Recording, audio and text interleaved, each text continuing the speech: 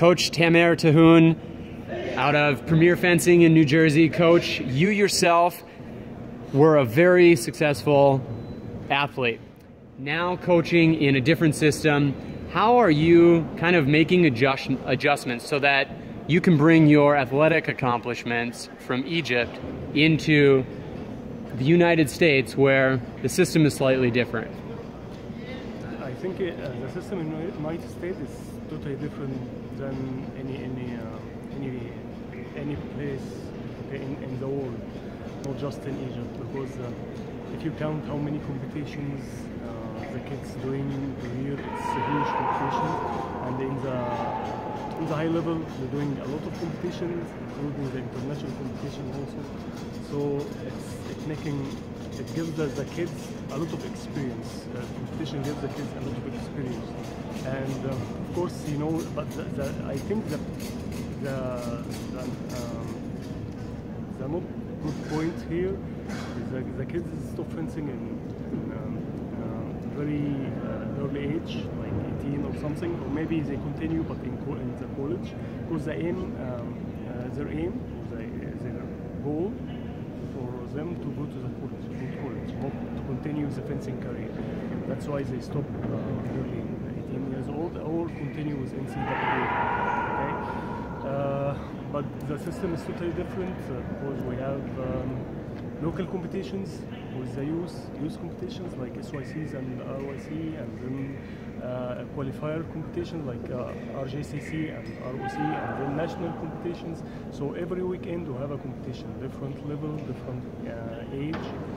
Okay, so it gives the kids a lot of experience, starting from age Y8 to the veterans over 70 years old. So this, for my opinion, this gives the kids experience and builds the skills also, because when you fence a lot of competition, not just experience, skills. Okay, so it helps a lot the coach to make a good fences. In my country, we have a lot of training, few competitions. Like I can fence like 4 competitions during all the year. Okay, if I can fence international is okay, but local competitions or national competitions just maybe 3 or 4 is maximum. And but we're training like every day. We're training like every day. This is the difference between training and competition in my country and the system here. Also, the good thing here, I like it, the point system. No human mistakes. It's like Excel sheet. Okay, you have group A, group B. You fence, you got the result, put points, and they choose a team. It depends on their points. Okay, many other countries, the head coach for the national team can choose. So it's, I think maybe some mistakes or some human feeling, something like this. Maybe the coach choose like someone he like, one he see is better than the other one. It's a good thing and bad thing at the same time. But here I like the system. I like the Excel sheet. Everyone fence with his plate. No anyone can choose the other. You understand?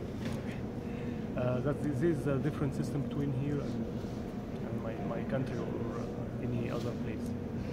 All right, and to that point, the things that you like most about what sounds to be an objective system. I like it.